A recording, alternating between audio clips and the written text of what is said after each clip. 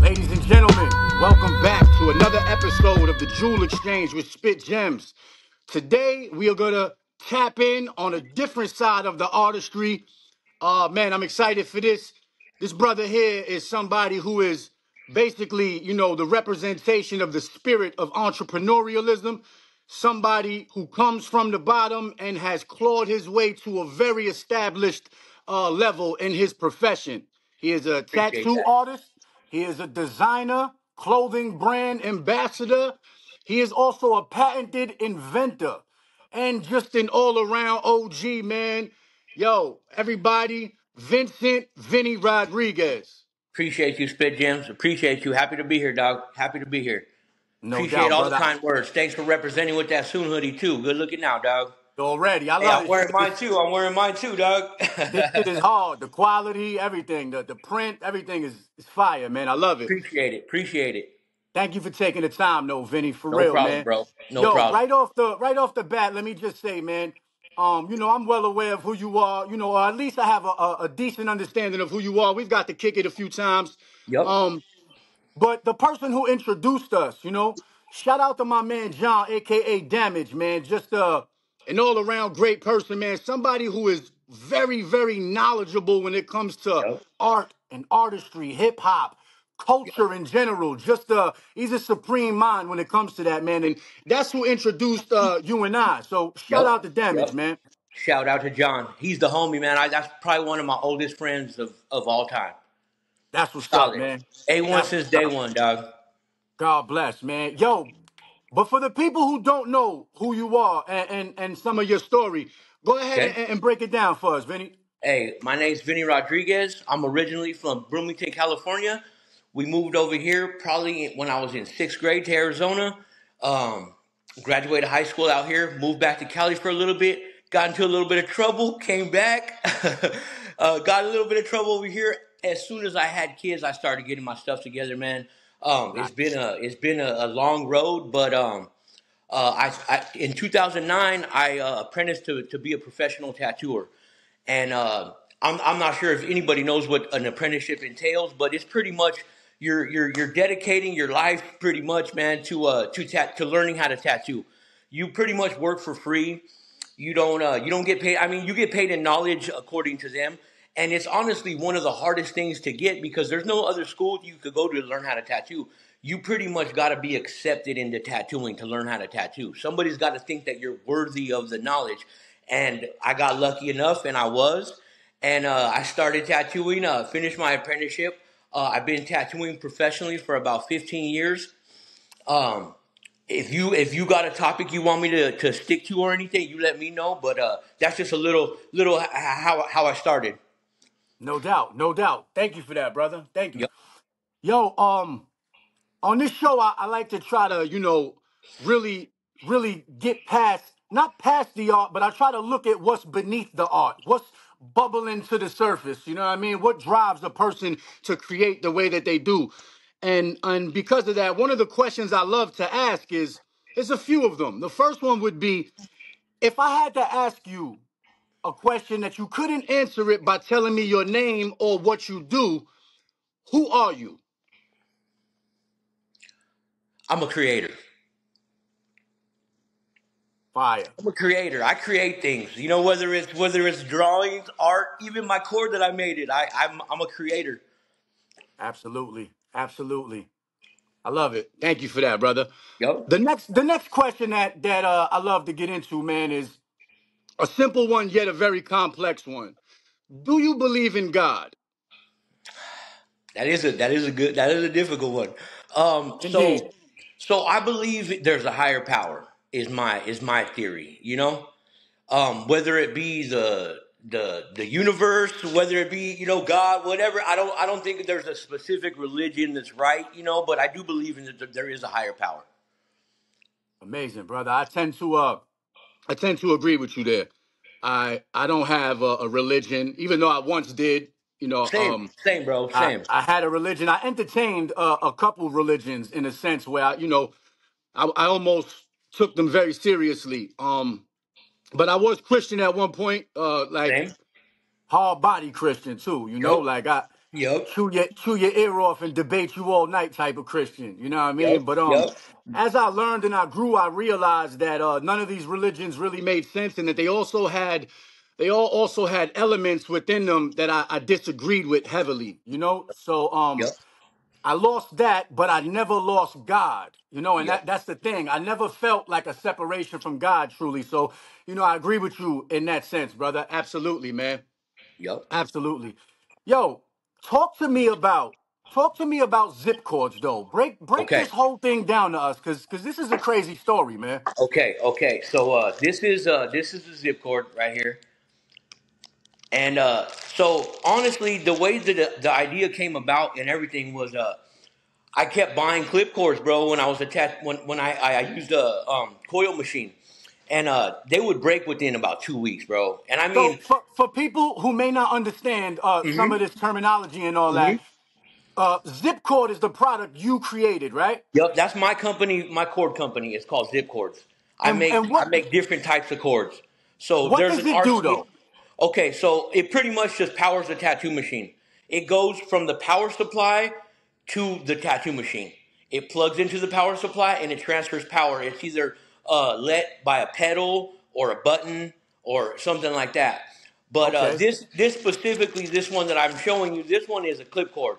So I got a clip cord, a couple good ones, and I would every time I destroyed a clipboard or every time it broke, I would dissect it and check how they were made. You know what they used for what, and I have a little bit of electrical experience. Actually, I was an electrician before I was a tattooer, nice. so I knew the basics. And so I'm like, I'm talking to my boss and whoever was working with me at the time. And I'm like, man, somebody needs to invent a good clipboard. Like, it's not even that hard. Like, there's not a lot of things that go to it, you know?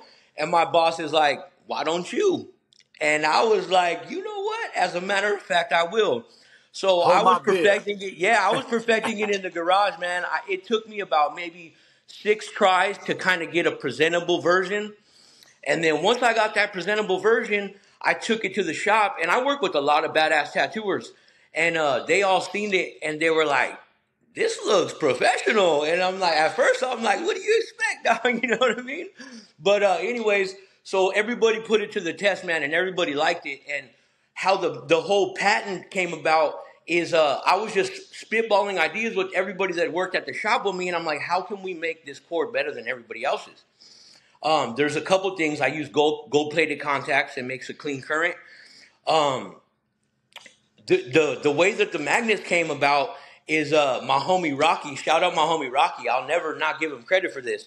But he's the one, and he's a stoner. It was funny, man, because he's blazed. You know, we just got done chiefing, and Right. he goes, what if you put magnets on the cord? And I'm like, and no, I'm not bullshitting. We all stopped and looked at him and was like, you're a genius.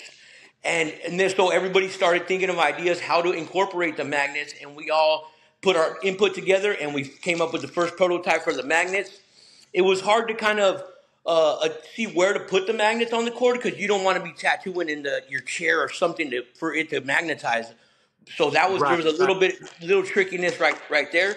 But yeah, that's how it was born. There was a long process from getting it patented and everything. It's actually not officially patented. This year is the last year that they have to give me the patent. Okay. So if they don't give it to you by this year, what happens? I think either it's not patentable in their mind, but I'm pretty sure what happened, why it took this long in the first place is when I filed for this patent, it was right before COVID hit. So COVID messed everything up. Everything was delayed. As you Right. know, the world was shut down.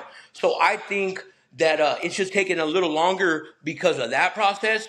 But it really don't let you go past a certain step if it's not something that's patentable. You know what I And you mean? got past all those steps Yeah, already. I already got past all those steps, and I'll let you know the steps. The first one is you got to file a patent search. You file the patent search. What happens is that anything that is close to your idea, it comes up. And if yours is different from all of those, then you qualify. Okay, so Right. then you file for a provisional patent. A provisional patent is pretty much a temporary patent that protects your idea until you get a patent. So the provisional patent's already done. I filed for a utility patent, and now I'm on patent pending status. So your creation is protected while you go through this Yes, process. yes, That's amazing, absolutely, brother. That's absolutely. amazing. And I did We, take my lawyer's advice when I didn't even show anybody until I got that provisional patent. Because you don't even know how bad you want to tell somebody about your idea. of course. Especially I know nothing but tattooers, but I had to keep it on the hush. It was so hard to keep it on the hush, you know what I mean? But I did exactly what the lawyer said. And another thing, how I even got the tattoo supply company to do it, I direct messaged them on Instagram, bro. I used whatever I had available, and everybody's like, they ain't gonna message you back. They messaged me back. They were like, bro, Right. these cords, these are the nicest cords I've seen. I took my time. I made sure these cords were quality. So they asked me to send them some samples. I send them some samples. As soon as they got the samples, they called me up and they said, bro, these are the nicest cords we've ever fucking seen. Like, let's talk business. So once I Right. had that right there, once I knew that it was right there, I asked every single person that I've ever worked with or that I knew that came into an opportunity or anything similar to this, and a lot of people told me what to do, what to ask for, what to not do. And so I had like a list of demands, bro, for this company. And they gave me everything I wanted, bro. Fire. That's amazing, brother. Job well done, man. Job Thank well you. done, and Thank good you. on you. Good on you keeping the lid on it. You know what I mean? Because Yeah, that I, was the you know, I, hardest part, bro. I can really relate to that, man. You know, a lot of times as MCs, you know what I mean, tend to do, like I'll create something, I'll come up with something, and it's real difficult to not show it to my peers, to my colleagues, to other professionals, you know what I'm saying? Like, yo, bro, Yep. listen to this. But you really do have to keep things under wraps as much as you possibly can because somebody told me a while ago, and this is on this is a bit of mysticism, right? But someone shared this with me while I was in prison. Actually, they said, your ideas, man, when you get them, they come in threes. The universe spits them out in threes. So three different people get it at the same time, and it's whoever acts on it first, right? Hmm. And the number one way for you to ruin your shot of being the person who makes it happen is by expressing it verbally to someone else, even letting the words out of your mouth. The frequency. And like I said, this is a bit of mysticism, but Yep. there's some sciences under there if you are familiar with them. But Hey, that right sounds on though, like some brother. real. That sounds like real talk right there, though, for sure. Right Because on. Yeah. honestly, bro, there's been a couple more tattooers that after me that tried to come out with it, and I'll hit them with my patent pending, and I'll send them my information and stuff. But I'm just like, there was one thing that I was trying to make a little power box in addition to this, and it kind of did a certain thing that not a lot of cords or power supplies did, and I kind of put all my focus in this and kind of dropped the ball on that. Well, I mean, not even 2 weeks later, bro, somebody came out with it like that. Wow. So, Just hey, like that's that. another thing for anybody out there. Do not sleep. Do not wait. The moment is now. Handle it. Hell yeah. Hell yeah, man. I agree wholeheartedly. Thank you for that. That's a great jewel Hey, right there, man. I missed out. I literally thought about the same exact idea, and he even made it similar than I would have made it. And I'm just like, man, but I snoozed, I lose. I lost. Yo, job well done, man. Thank you for that. Thank you for the inspiration that's going to provide so many, man. Because I've been greatly inspired by your story from the second I heard it a few years back, couple years That back. means a lot. It means a lot. No doubt, Appreciate brother. Yo, let's talk about tattoos a little it. Okay. bit. You know what I mean? Yep. What would you say is your style? Your style of tattooing. Okay, so before I would probably say American traditional, which is pretty much bold lines, like Sailor Jerry type stuff, like No doubt. military type tats, stuff like that. I was taught by a white boy, you know what I mean? I'm Chicano. I wanted to learn how to do that gangster shit, but guess what? The person that seen that I was worthy of the tattoo knowledge, he was a white boy, so that's the style I learned. But now I've been noticing that when it slows down and you're super picky about stuff like that, you ain't gonna eat, So I'll pretty much do whatever, unless it's like a portrait. I'm not gonna do a messed up tattoo, or I'll give you to somebody else if I can't do the tattoo you want. But I try to be as versatile as possible, so I do whatever comes in that door, dog. No doubt, no doubt. You definitely are crazy ill with it, brother. I Definitely, appreciate it. talent is through the roof, man. And we'll definitely we'll be showing some examples, throughout the video for sure, man. Once I edit it up. But yo, I had an interesting question, Okay. about tattoos. Just wondering, All right. is there anything, like somebody walks into the shop, you know what I'm saying, and let's say it's a younger girl, let's say, of age, obviously, but a little younger in her early 20s or something, or a kid, you know what I mean? He's Hmm. 18, you know what I mean? He's pretty young. He's allowed to get a tattoo. But, these people, what they're requesting is just something insane, and they want it, like, on their face. Like, let's say the girl wants a fucking swastika on the Yeah. middle of her forehead. Yeah. Is there anything in your moral toolbox? Because one could look at you and say, "Yo, that's not my responsibility." No, the guy person asked for art, I give it to him. Yeah. But do you have chambers that you go through of, For maybe sure. I won't do that?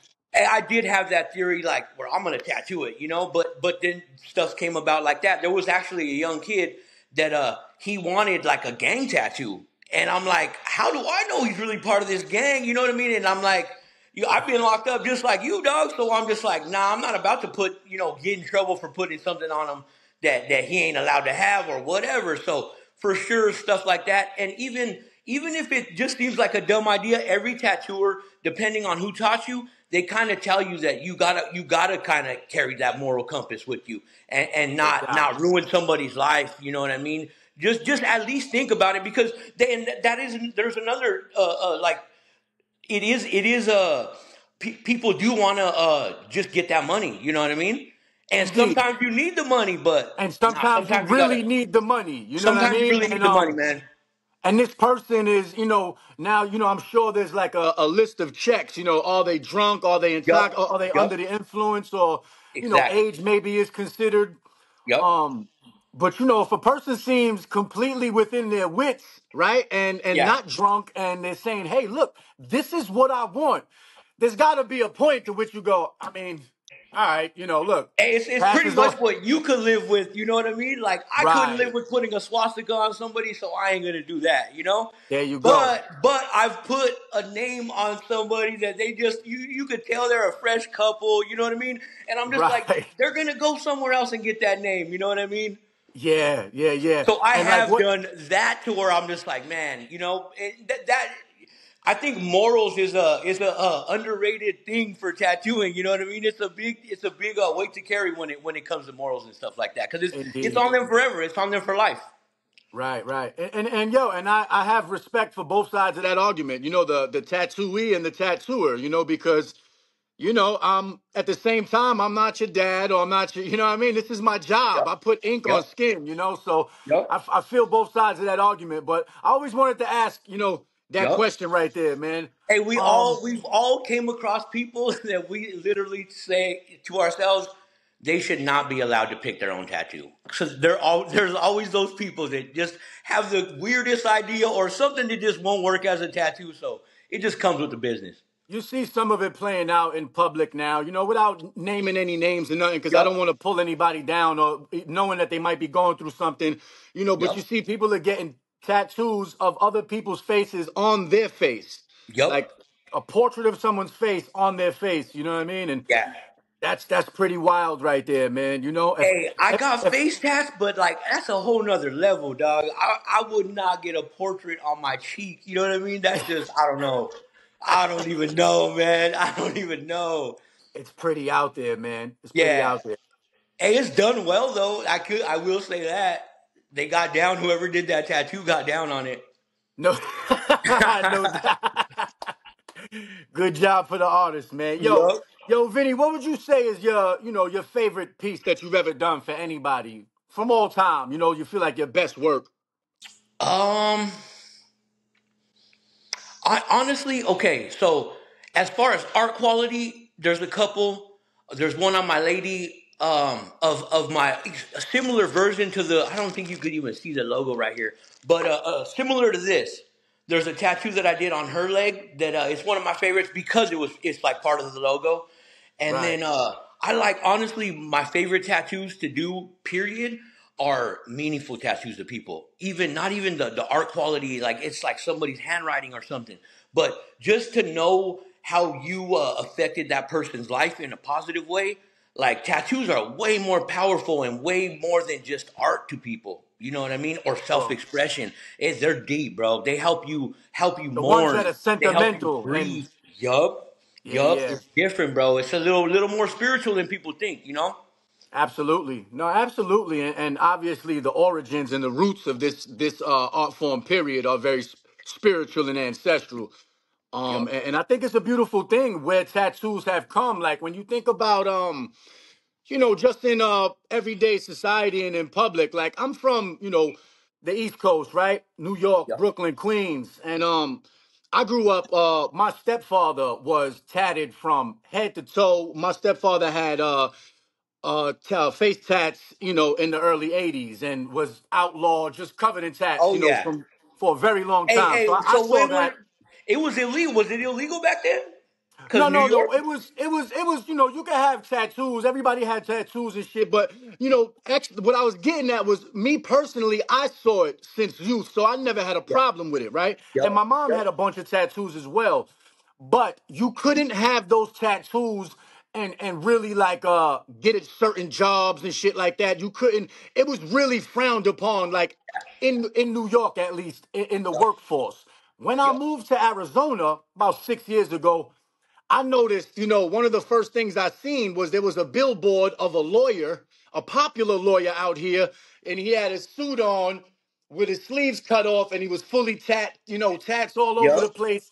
This yep, guy's on TV. I'm like, yo, Arizona's different. You know what I'm yep. saying? Like, Hey, they really don't that's care real about this talk. out That's a here. good point. That's a valid point, honestly, because like I said, I'm originally from Cali, and you would think me being as tatted as I am is normal in Cali. I went to Cali and people were looking at me, grabbing their purses. Like Wow. it was a crazy experience. Yeah, and over here, there's old people that walk up to me and like, oh man, I like your tats or whatever. It's a whole different ballgame in Arizona. You're right about that, Yeah, dog. for sure. Yo, AZ is definitely a tattoo Yup, state. Like, you know what I yup, mean? And yup, I think it's dope because for example, I have people in my family who work in all types of different fields. One of my family members is works for the bank, you know what I'm saying? A big bank. And for a pretty high branch in the bank, and they got coworkers with full neck, complete neck collars tatted, and I'm just, I think that's an amazing thing. It should be yup. that way, you know? Same, bro. That doesn't your Word. tats don't affect your job. And another thing is like I think they're a little more acceptable in Arizona too. Is because they're professionally done. You know what I mean? It's different when you have a good Talent out quality here. tattoo. Yup. When you have a good quality tattoo Good point. or some busted ass gang shit or something, you know what I mean? You got somebody's garage. That Right. might still affect you getting a job in Arizona, Right, but right. Of if you got course. good, nice tats, they like it almost is a good thing because you got to have a certain amount of money to even afford them kind of tats. Yeah, yeah. No, if you got like the Baphomet on your forehead, that might be a Yup, little rough. yup, You know what I'm saying? yup. Exactly, Might bro. prevent you from some things. Yup, yup. Yo, let's talk about something out of nothing. All right, all right. So, Quality. something out of nothing. Soon, uh, I came up with the idea. I just was like, I need a brand. I need something to attach my name to. I'm putting in all this work. I need something, you know. So, you know me. Well, I mean, you might not know this about me. John knows this about me. Actually, you do. You see the tat. You see my Nipsey tat. I fuck with Nipsey hard. No doubt. Rest in peace, Nipsey Hussle, man. Rest in peace, Nipsey Hussle. And on one of his songs, he was saying something out of nothing. It was just it went so quick. I had my headphones in, and I'm just like something out of nothing, something. Just kept saying it back to myself, and I'm like, just the SOON, just the symmetry of the four letters, everything, and just making something out of nothing. I'm like, that's it right there. That's my brand right there. And so I got the name. I told it to a couple people. Hey, you got to keep it on the hush a little bit, like we were talking about No earlier. doubt. But No doubt. when I really knew that it was something is when I told my lady, and my lady she likes to draw a little bit too. And as soon as I told her about it, whatever I seen a little piece of paper or whatever here and there, it said soon. She was writing it. You know what I mean? So I was She's like, building. if she thinks it's that dope, you know what I mean? Like, all right, I'm taking it to the next level. So I seen that this dude Jorge Peniche. I guess this is the guy that does all Nipsey Hussle's logos. He actually did the All Money In logo. Okay. He was having some deal for logo design, and I hit him up, and it was exactly the price point I was looking for. So he actually did my Olean logo and this something out of nothing lettering. So after that, once I got the logos done by him, I just started putting it on everything, bro. And now I traded a tattoo for a website. I'm just getting little things here and there. I'm getting stuff, whatever I can made. I got a couple of drop shipping items on the website, but we're just getting started with the soon. We're just getting started, bro. Absolutely. Absolutely.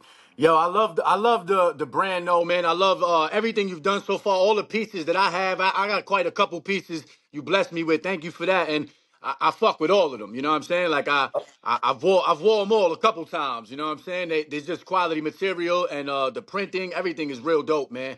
Appreciate it. Um and the logo, I like the logo. I like the symbol. Can you break that down for us? Yeah, yep. So this is called the Olean symbol, and it means heartbeat or movement. And it pretty much means to move and act now with all your heart, just roll, you know. So Fire. when the way that I came out about that for the part of the logo is from my cord company. I was just like, I need a logo for my cords. And when I seen the meaning of the Olean symbol, I'm just like, Right. that's it right there. That's it right there. So that's why it's part of my logo for my cord company, and it's part of my logo for the merch too. That's ill, man. Thank you for that. Thank you Yup. for that right there. Everybody Now, thinks it's the Aztec calendar, but this is the Olean symbol. This is a little bit different. Not a lot of people got that. no doubt. What did you say they think it is? I'm sorry. The Aztec calendar, because it's Okay, similar. okay, yeah, You yeah, know yeah. how it has these 4 points right here. So, Indeed. yep, it's kind of similar to the Aztec calendar, but this is a different symbol. No doubt. And what culture does that symbol come from? We so people call it Aztec, but we call it Mexica. The only reason they call it Aztec is because they were supposedly from Aztlan, which they migrated from. So that's why they call them Aztecs. Nobody from Mexico or anybody like that calls themselves Aztec. I mean, if Right. they do, they don't know it right yet. But we're the last tribe of the Aztecs. The Aztecs were called the Mexica, and it's spelled Mexica, but it's pronounced Mexica. No doubt. Thank you for that, brother. That's Yep. definitely a gem right there. Yep. Yo, Vinny, do you are you into literature? Do you enjoy reading? So man, I don't have that much time. I'm spread super thin, but I got a couple books on Audible. So I did read a book called Contagious that Nipsey Hussle talked about, and about marketing and branding. And obviously, I've been taking points off the books. You know what I mean? Soak that in. Yup. So a little bit, I read a little bit. You know, I always like to sharpen that sword, no matter what it is, whether it's knowledge, learning something new, anything. It doesn't matter. Like I like stepping my game up constantly. No doubt. No doubt. Yo, Vinny, I really appreciate you taking this time, man, and giving the people some of that information right there. You dropped a bunch of My jewels, pleasure. man. Yo, before we go though, right? Is there anything else you want to put people on? You want to let them know about? Like I said earlier, don't wait. Don't sleep on it. Handle it. Get up. Get off that ass. Go do something. Get whatever goal you're trying to reach. Get that. No No doubt. excuses. No doubt. Yo, Vinny, let them know where they can follow you at. You know what I mean? How they could get in tune with the brand and all that. Tattoo Vinnie on Instagram, TattooVinnie. Soon merch, SOONMERCH. Tap in, make an order. You could even direct message me, schedule an appointment, whatever you want to do. And for the tattoo artists out there that might want to grab a zip cord from you directly Yep. or personally. You could go on my Soon merch website, or you could just hit me up on Instagram. I got some made in the garage. I'll make some if I'm out of stock. I actually just got an order of 50 cords, so I'm gonna be busy making cords. If anybody need a cord, I'll be in the garage. Fire. And remember what he said, ladies and gentlemen.